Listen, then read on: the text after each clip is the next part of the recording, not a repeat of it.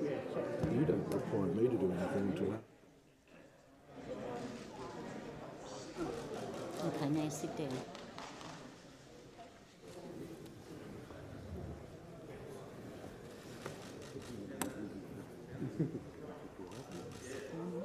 Sit down.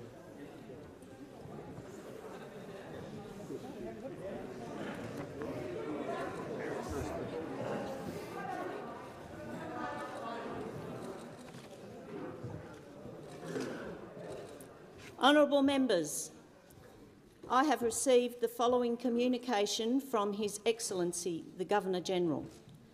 I desire to inform the House of Representatives that I have received a letter dated 23 November 2021 from the Honourable Tony Smith MP tendering his resignation as Speaker of the House of Representatives, and that I have accepted his resignation.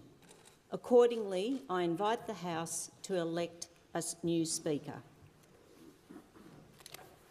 The next business is the election of a Speaker.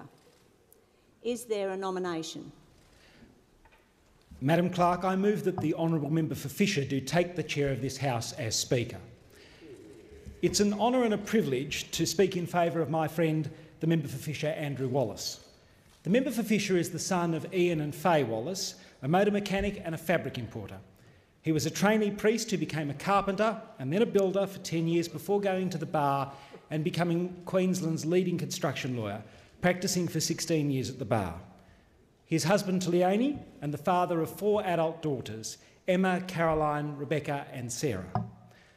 One of the many things that COVID has robbed us of is the opportunity for family to be present on an occasion such as this, but I know his family will be watching these proceedings with justifiable pride. The member for Fisher is a great advocate for his electorate, bringing the concerns of veterans, business people, commuters and retirees to the attention of this House. Since his election in 2016, the member for Fisher has been a significant contributor to the business of the House. In the 45th and 46th Parliaments, he's been among the most frequent contributors to debates in this place. He has served on many committees and represented the Parliament in interparliamentary fora. He's an experienced committee chair. He's served as chair of the House Standing Committee on Infrastructure and Cities, chair of the House Committee on Social Policy and Legal Affairs, chair of the Joint Committee on Corporations and Financial Services, chair of the Defence Subcommittee of the Standing Committee on Foreign Affairs, Defence and Trade, and chair of the Parliamentary Friends of Mental Health, where he's been a significant thought leader and change agent. And he is the chair of so many international parliamentary friendship groups that I once asked him, is it true that he is the chair of the Parliamentary Friends of Burkina Faso? In his committee work, the member for Fisher has a reputation for being collegiate and very hard-working, with a good sense of humour and an almost endless supply of dad jokes. He's been a member of the Speaker's panel for the last 2 years, and in this role he's demonstrated a good knowledge of the standing orders and a reputation for being firm but fair. The Speakership is an ancient office dating back at least to 1377. A once dangerous role, 7 speakers lost their head between 1394 and 1535. I can assure the House that with his innate humility, the member for Fisher will not let the office go to his head. The practice suggests that a Speaker should be a person of the highest calibre with a deep-seated reverence for the institution of the Parliament and a faith in democratic government. The member for Fisher's reverence for and faith in Parliament is evident in his maiden speech, where he reflected, and I quote, "It is testament to our Australian egalitarian way of life that a once carpenter and the son of a motor mechanic and fabric importer can come to serve the community in this place. In Australia there are no class structures, there's no hereditary entitlements to sit in this place. There are business people, farmers, bankers, tradesmen, unionists and labourers, among many others, who are privileged to take their seats in this chamber. That is a privilege I hope I will never take for granted during the time the people of Fisher trust me to represent them." Andrew Wallace is a thoroughly clean living man. He doesn't drink and is against gambling. I have once, perhaps unkindly, referred to him in this place as the Wowser-in-Chief. He is good fun though, Madam Clerk. Like the member for Casey, he's also a rev head, albeit of a different sort. He can be seen riding his motorbike around Canberra and has ridden with the member for Wide Bay on more than one occasion from the Sunshine Coast to Parliament House. The member for Fisher is very much his own man. He's a deep thinker and a true parliamentarian. In my view, he is one of the most decent people ever to set foot in this place. He has never lost that pastoral concern for his colleagues, and he is known for randomly calling people to do a mental health check-in. The member for Casey has set a very high standard as Speaker of the House. He is a tough act to follow, but I believe the member for Fisher will serve this House with dignity, with good humour and with distinction in accordance with the traditions fostered by the member for Casey. So it is with great pleasure that I nominate Andrew Wallace, the member for Fisher, to be the 31st Speaker of the House. Is the motion seconded? The member for Moncrief.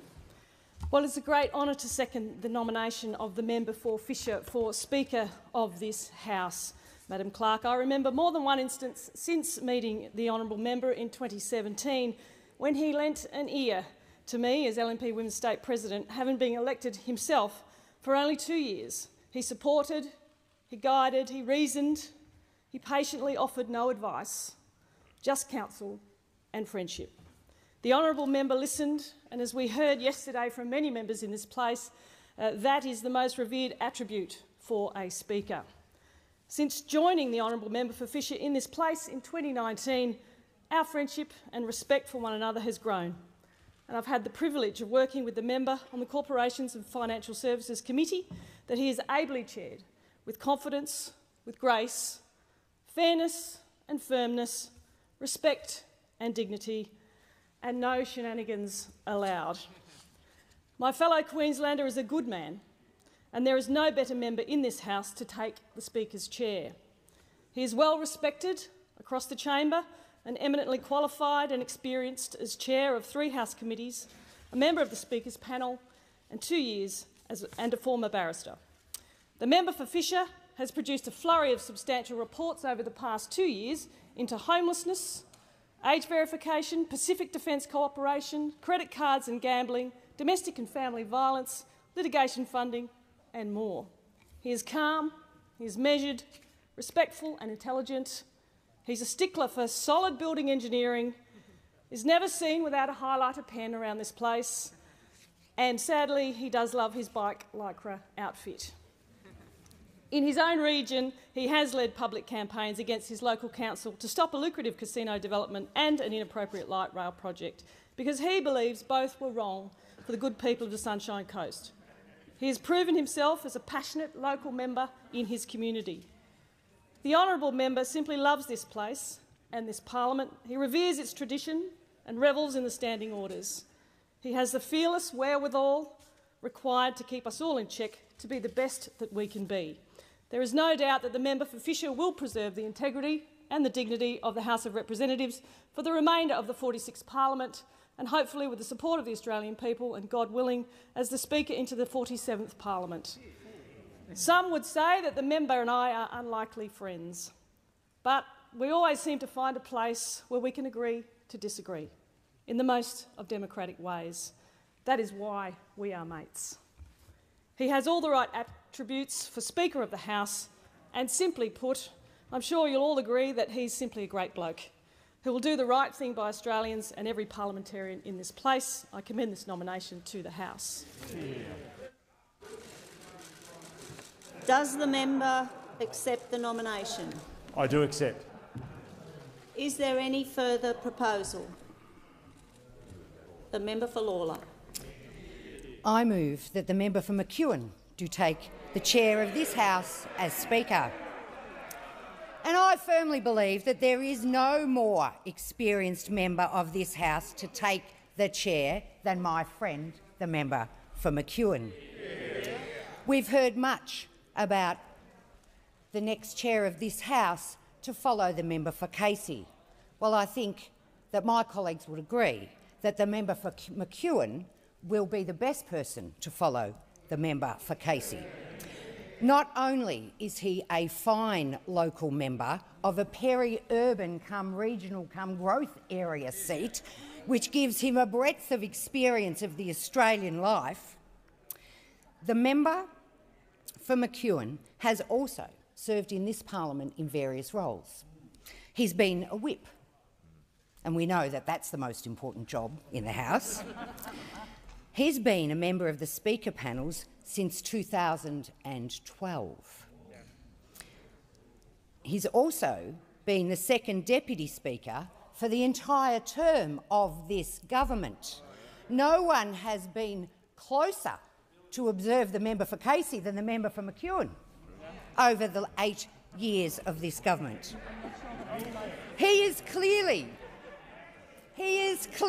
the most experienced member for this House to take on the role.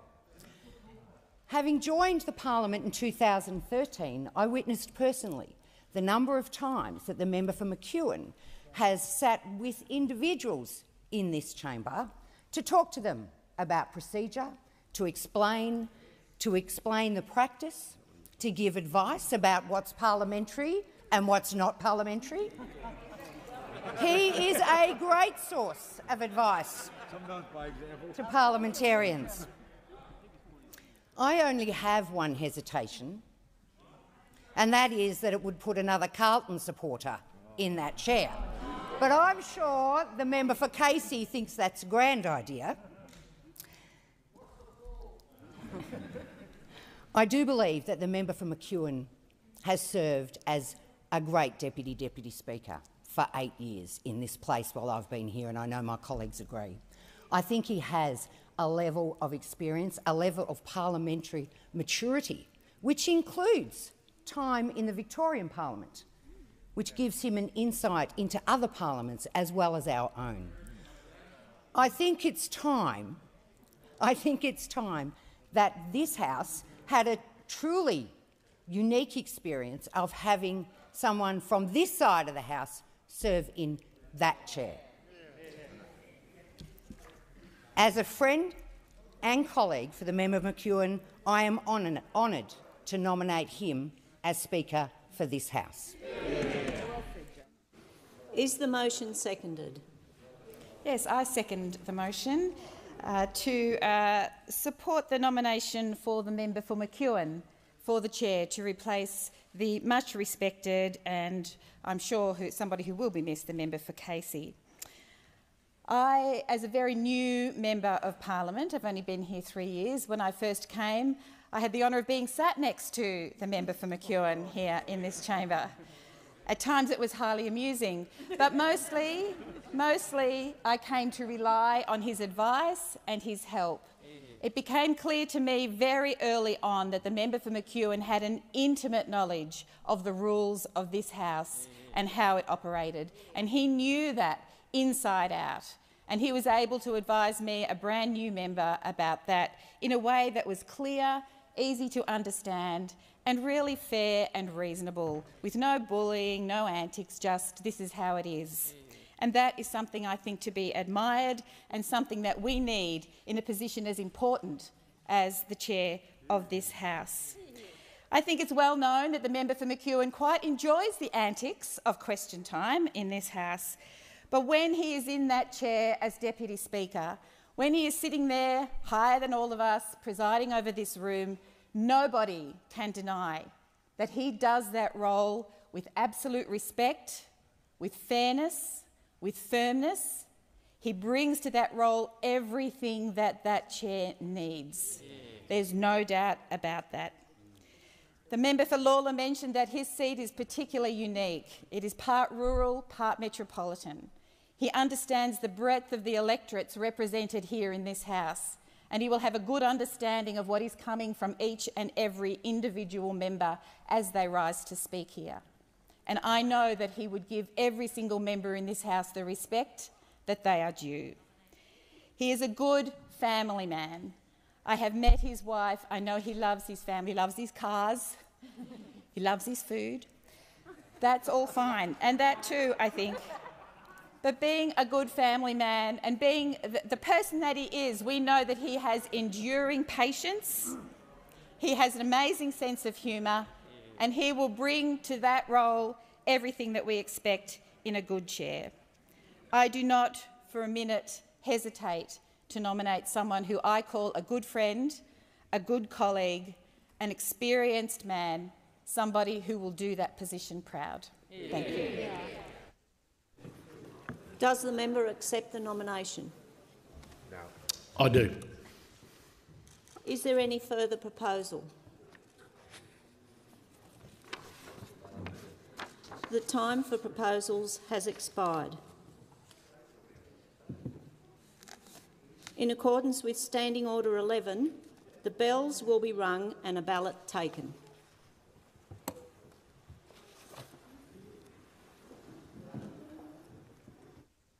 Come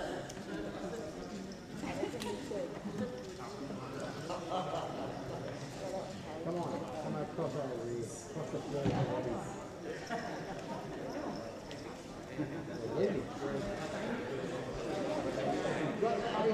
We're leaving. Smith, come over. Come on, Tony. Sit over here. Oh. Take it. Let's give him water.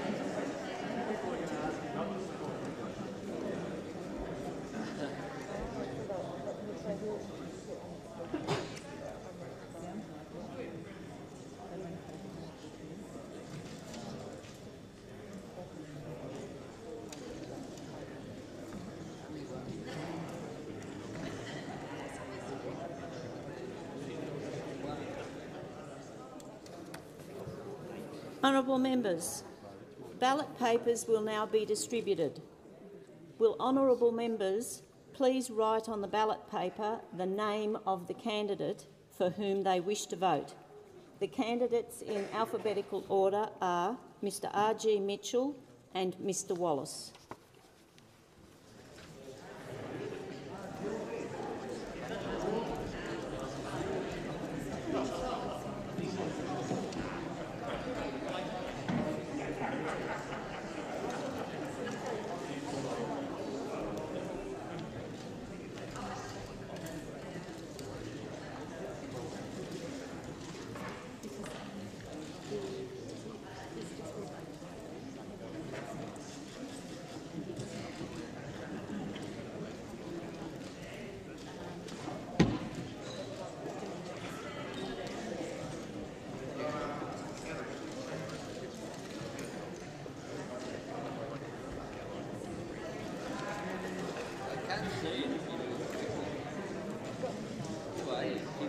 Who are you, Kim Cup?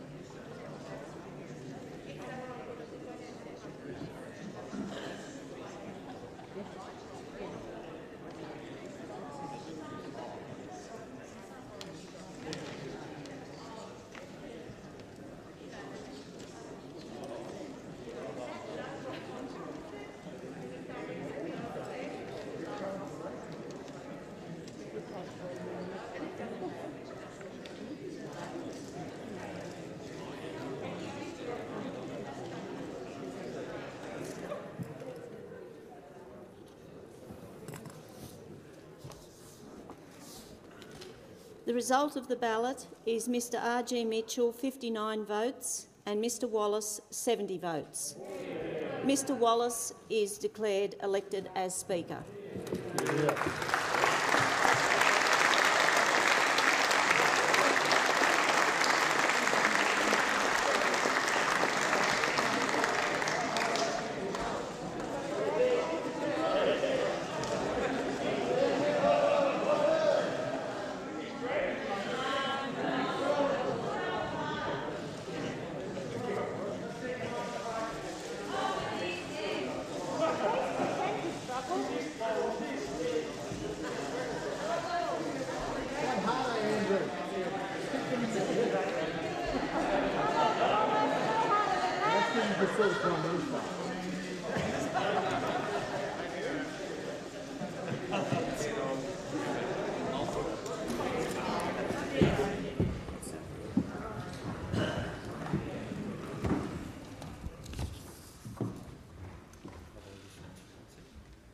I wish to express my grateful thanks.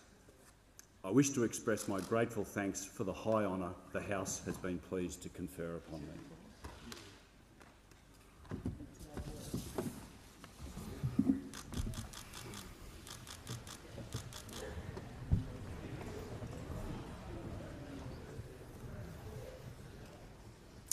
The Prime Minister. Mr Speaker, congratulations. Congratulations on being elected by this great House to this great honour. I have known the member for some time, since he came into this place in 2016. He knows how to connect with people, this Speaker. He has demonstrated that to his colleagues, but more importantly to those he is connected with over his entire life. We can speak of his achievements as others have in making the nomination, and I thank my colleagues for their recommendation to this House. But I want to talk a bit, and briefly, about the man I know who now occupies this chair. One of the things I've always admired about the now Speaker is the broad experience that he has brought to this place. Beginning working life as an apprentice carpenter and joiner, completing his apprenticeship, becoming a builder, starting in his own business, later well into his 20s with 3 young children, 4 daughters now, completed a law degree at the Queensland University of Technology, becoming a construction lawyer and a barrister. And then he came here to this place as a member and now as the Speaker. He brings a life experience that I think will aid him much in the responsibility that he now holds. Of all the qualities that I know of the Speaker, he is a considered man, he is a very intelligent man, he has a keen attention to detail, we all know, he's passionate, and he has a compassion in his heart and in his soul, which so many of us who know him well have been touched by. He has known difficult times, tragic times, hardships in his life. He has also enjoyed success. And this enables him, I think, to connect with people through all manners of their life experience. He has a sensitivity to it. He is a good man. He is a very decent man. And he is a very experienced person. But when I've asked to nominate one quality of why it's so important that he now occupies this chair, is the Speaker is a very fair man. He is a very fair man. He has a great sense of fairness about him. And it is born of all those other qualities, and that's why I think it has been right for this House to give him this opportunity to succeed, of course, the member for Casey, who we all recognised yesterday for his fine work. But you, Mr Speaker, as you shared with us earlier today, you're not Tony Smith Mark II, you're Andrew Wallace Mark I. And I think you will bring your own values and your own experience to this chair and be able to ensure that you can continue that work of enabling all the members of this place to be able to realise through this place their aspirations for the people they've come here to represent. Mr Speaker, I know you're a man of very strong faith, and we share that together, and we have on many, many occasions. But I also know you're a man very dedicated to reason, and I think that you will blend these two things extremely well in this place, and I think you will move quickly to establish the confidence of this place as it's been invested in you here today. I could not be more pleased for you personally. I'm looking forward to your stewardship of this House in that chair.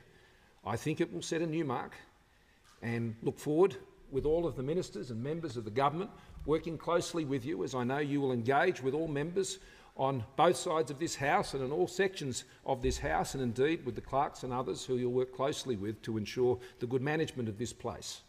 So I'm very pleased that you've ascended this high office this day, and may God bless you in that role. I thank the Prime Minister. The Leader of the Opposition. Thanks very much, Mr Speaker, and I rise to congratulate you on your election on behalf of the Australian Labor Party, and who, of course, we had a different candidate, but I do note that in this ballot there was no voter ID shown by anyone before we had to cast the vote. I said to your distinguished predecessor yesterday that whoever followed him would have considerable shoes to fill, and indeed you do, Mr Speaker. Particularly just in your second term, it is a credit to you that one who has been here for such a short period of time has risen to the highest office in terms of the Parliament, the Speakership. With that high office comes a responsibility to represent the interests of all members of this chamber. And with that, of course, that is something that your predecessor distinguished himself on, very much so. This is a place where we can make a true difference, where we can anticipate and shape a better future for the nation, where we can turn the aspirations of the Australian people that we represent into a reality. You arrive at an interesting time in the history of the Speakership. We have another 6 days after this of sitting this year, and we'll see what happens next year. But it will be an important time for you to demonstrate the qualities which led your party to nominate you for this position. We will respect that decision, and we respect the position of the Speakership. It is important that you receive the cooperation of all in this chamber, and certainly on behalf of the Labor Party, we will endeavour to do that whilst seeking to hold the government to account, which is the job that we have. I said yesterday that the Speaker was like a good ref in any sporting contest. You want to watch the play, not watch the ref. And indeed, your predecessor, I think, was very good at getting the balance between being in control at all times of the chamber, it's got to be said, which can be difficult, whilst not ensuring that it was about anything other than the capacity of this chamber and members to be able to fully participate in debate. So we wish you well, Mr Speaker. We don't know each other well, it's got to be said. I think we've said hello. I'm not sure we've had a conversation, but I'm sure that we will have. And on behalf of myself and the Manager of Opposition Business and the Deputy Manager of Opposition Business and others, my door is always open, and I'm always available to talk at any time, as previous speakers have. I now look forward to being able to speak to your predecessor. We're going to be able to catch up for a beer without any business as a result of him leaving the chair. But we wish you well sincerely, Mr Speaker, and again, congratulations on behalf of this side of the House. I thank the Leader of the Opposition. The Prime Minister. Thank you, Mr Speaker. I have been advised that the Governor-General will set a time for receiving you as Speaker of the House. I want to begin by paying tribute to the service of the former Speaker, the Honourable Member for Casey. The former Speaker is acknowledged by all of us to have been one of the very best to ever have taken this chair. His firmness, his fairness and his excellence in this role over more than 6 years is an example to all parliamentarians. Without a doubt, he is a tough act to follow. I look forward to hearing him speak in this place on behalf of his community once again in the months to come. I thank all honourable members on all sides for their comments, and I thank the House for its confidence in me. The responsibilities that you have laid on me today have a history that stretches back some 8 centuries. Across all of those years, the heart of what it means to be a Speaker has not changed. To be an effective Speaker is to enforce our standing orders fairly, to manage the administration of the House in the interests of all, and to represent this place and the will of its members in the world outside.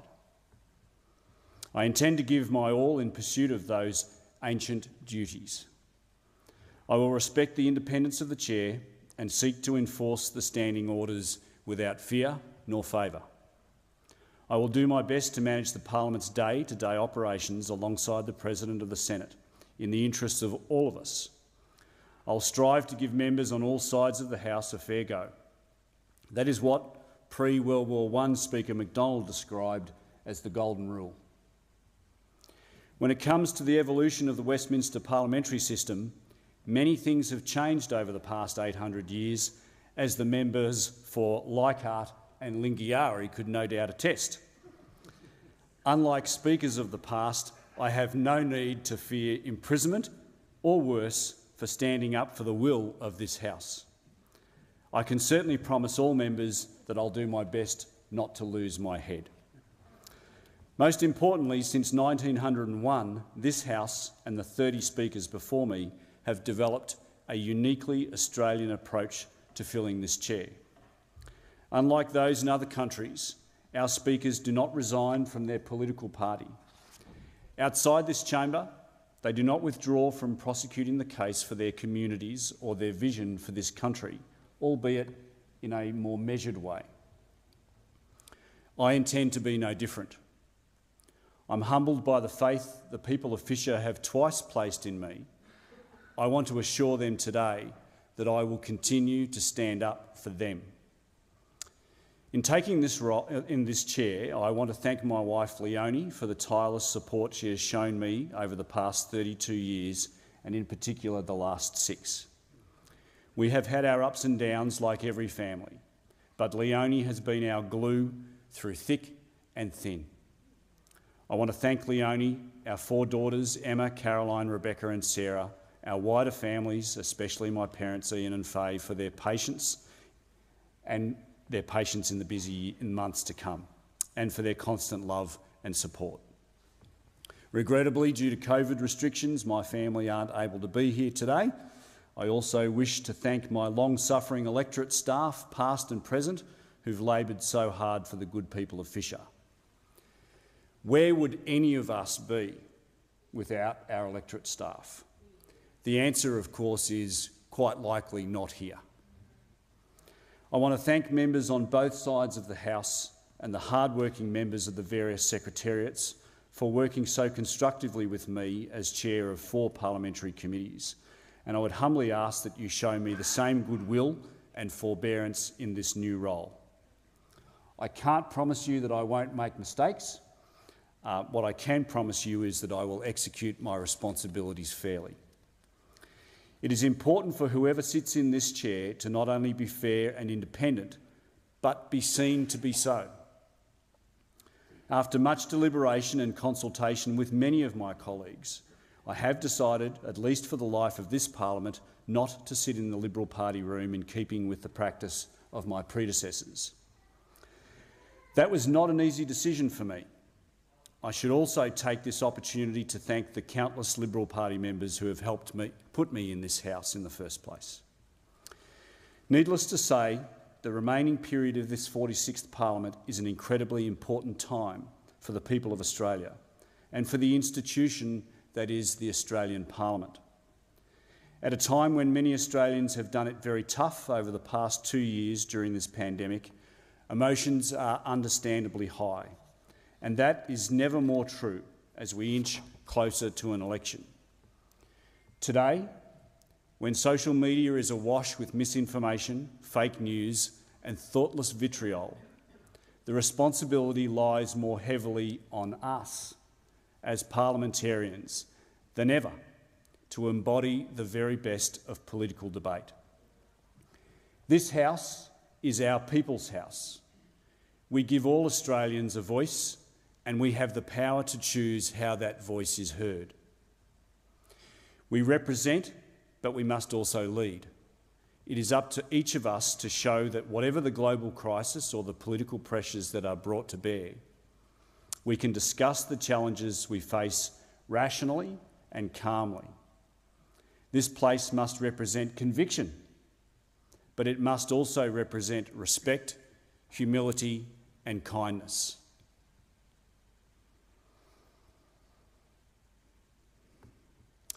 As I take the chair, I commit to making it my mission as your Speaker to uphold all of these qualities in our debates across the vital months that remain to us. This is our debating chamber. I want Australians to be proud of our democracy and those that serve them. The competition of ideas is necessarily robust. I do not expect this House to be like a monastical library, but we owe it to the people of Australia that it does not descend into a political coliseum. The first 2.5 years of this parliament have brought unexpected challenges. I have no doubt that the remaining period of this term will have its own surprises in store. Once again, I thank you all for the honour of being your Speaker, and I pray for wisdom and fortitude in serving you, whatever the future may bring.